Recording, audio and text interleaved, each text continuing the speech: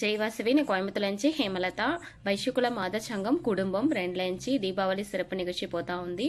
దానికోసం ఒక ముందరి మురుకు చూసాంక దానికి కావాల్సిన సామాక ఇది వచ్చి పచ్చి బియ్యం 1 అవర్ నానపెట్టేసి తిప్పి ఆరపెట్టి 1 అవర్ ఆరపెట్టవాల పెట్టేసి దాని వెనక మిక్సీలో వేసి నైస్గా జలించి నైస్గా ఎత్తుకోవాలక చమ్మపిండి ఇది ఎత్తుకోవాలి. మీదరే ఇడియాప పిండి అది మరి పదపడితి పెట్టి ఉంటారంట పుట్టు మావు ఇడియాప మావు అదంతా పదపడితి పెట్టి ఉంటారంట అది 1 కప్పు ఎత్తుకొచ్చినక ఒక స్పూన్ వెల్ల ఎల్లు ఎత్తుండా ముందరి వచ్చి 10 to 20 ముందరి ఎత్తి ఉండనుక ఉప్పు నెయ్యి అంతదాకా దీనికి కావాల్సిన సామా.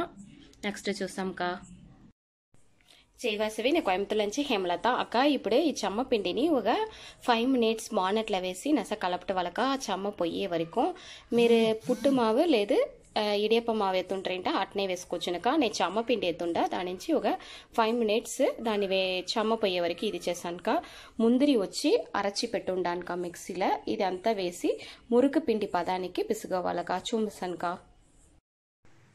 జైవాసవి అక్క ఇప్పుడు చూడిండ పిండి ఇట్లా నస సాఫ్ట్గా ఉండవలక ఇది మరి పిసికి పెట్టుకోండా. నెక్స్ట్ వచ్చి మురుకు పిండిలో వచ్చి నెయ్యి తడవి పెట్టుండా నెక్స్ట్ మురుకు వేసేసి చుమ్మసానుక. జైవాసవి అక్క ఇప్పుడే మురుకు వేసాక మీకు ఎత్తేసి చూమసానుక ఏ షేప్ కావాలంటే వేసుకోండి.